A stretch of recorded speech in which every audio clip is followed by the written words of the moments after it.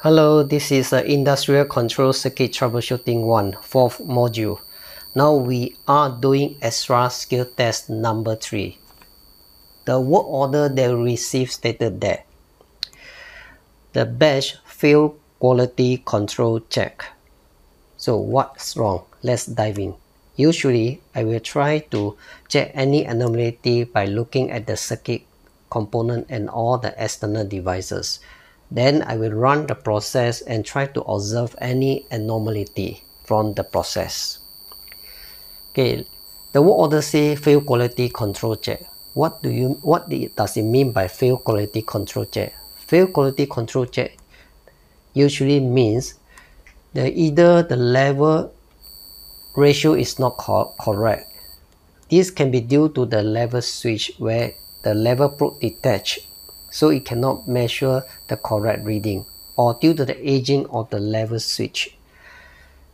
The other factor can be due to the agitator mixing issue, where the agitator did not mix well. It can be due to the agitator impeller detached from the agitator. The third factor that can cause the fail quality control check is the temperature. Either it is too high, higher than 70 degree, or too low, lower than 70 degree. It can be due to the aging of the heating element or because of the wrong setting of the temperature switch, etc.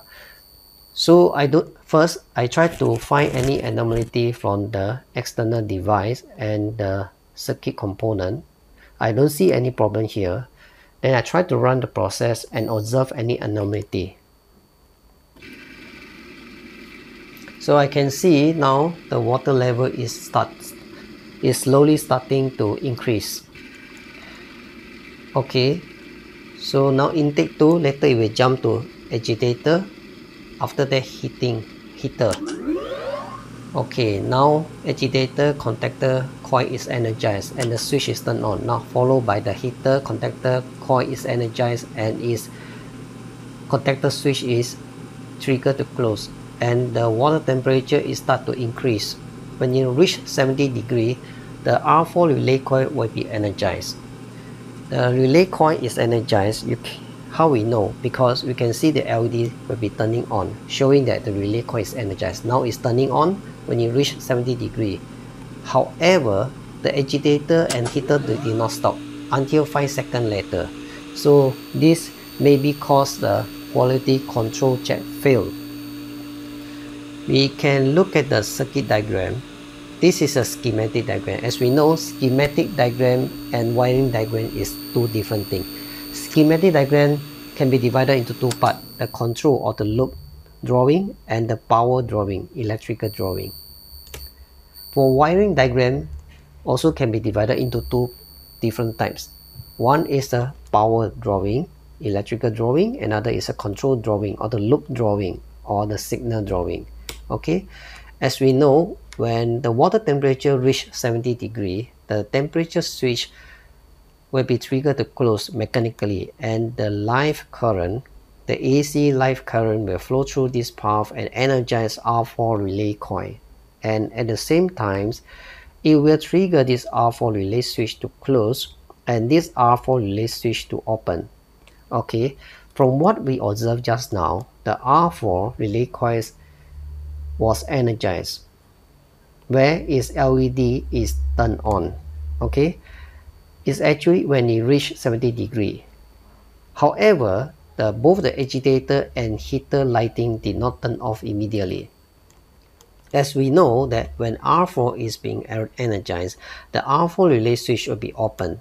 Then the current cannot flow through these two parallel circuits, and hence the energize all these two parallel circuits.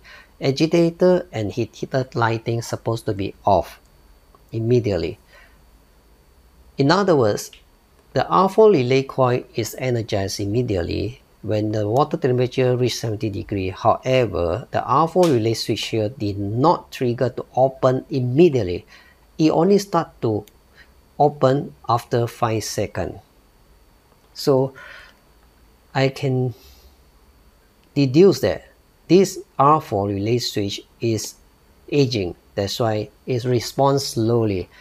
That's why it's the time that we need to change the R4 relay. In order to prove that we can measure the voltage at the R4.4, when we measure, we put the black probe at the ground point and the red probe at R4 point number 4. Okay, when the R4 relay coil is energized, okay, the R44 initially will measure 230 volt AC. When you open, it will measure 0 volt.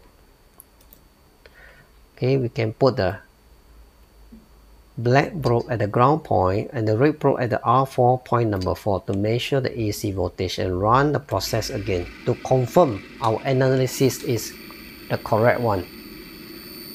Now the water level, the fluid level is start to increase. After it reach 85%, it will stop and the agitator will turn on. Then the heater will turn on. When it reach 70 degrees, the R4 relay coil will be energized, and you can see its relevant LED will be turned on. And the R4 relay switch, okay, at point number 4 will immediately trigger to open, just like this. R4 will be triggered to open, so register 0 volt. Now it's supposed to register 0 volt, it don't. It only registers 0 volt after 5 seconds. It's showing the R4 relay is actually aging, responds slowly. So it's now time to change it. So now we normalize the multimeter. Later we switch off the power supply.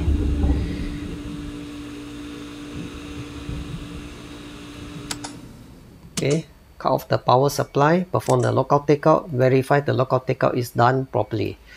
And then we replace the R4 relay. After that, remove the lockout takeout and then switch on the power supply and run the process again. Maybe we can measure the AC current again at R4 point number 4.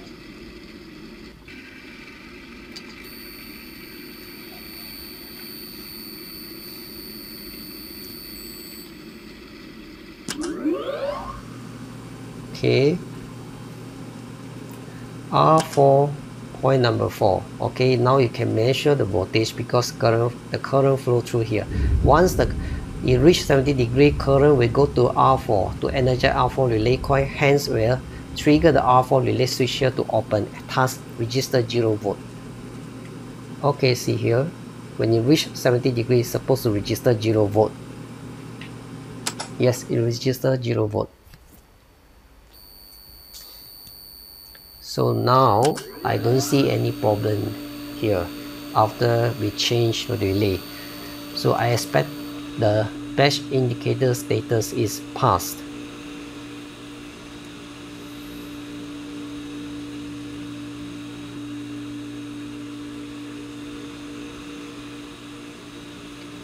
Yes, it is passed.